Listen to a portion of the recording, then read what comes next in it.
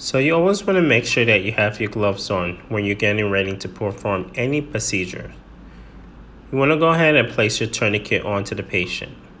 The tourniquet is only allowed to be on for no more than 1 minute. This will allow you to be able to see the veins easily. They'll come up more towards the surface. And you want to make sure you palpate. So palpating is pretty much when you're going ahead and pressing on the skin. So you want to palpate. You could check both arms if you like, just to see if you find a better vein. Even if you found one in the other arm, go ahead and check the other arm to see if you can find a better vein. So you're going ahead and you're checking to see if you feel anything pretty much bounce back. Remember, the tourniquet can only stay on for 1 minute. So once you find the vein, you want to go ahead and prepare your tools. As you can see, you want to make sure you have your butterfly needle. Take it out the package. You want to connect this part right here over to the holder. So you pull it out, connect it to the holder.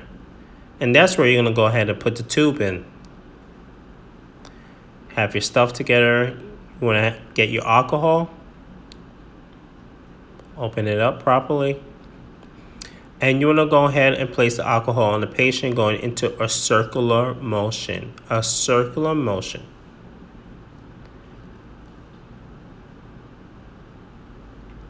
Let's go ahead and place the tourniquet on the patient. Make sure it's nice and tight. Make sure you still can see the patient's veins. You only remove the cap of the needle when you're ready to go. Make sure the bevel is up and place the needle directly into the patient's vein. Once you see some blood flow through the lining, you want to go ahead and push your tube into the holder and allow the blood to go into the tube. As you can see, now the tube is being filled with blood. You want to go ahead and remove your tourniquet. Allow the tube to fill up. Try to get as much blood as you can. So the tourniquet is being removed because it's been past 1 minute. But once you see the blood actually going into the tube, you can actually remove the tourniquet. So go ahead and put the gauze over the needle. Apply pressure. And make sure you close it up. And make sure that it goes directly to the sharps container.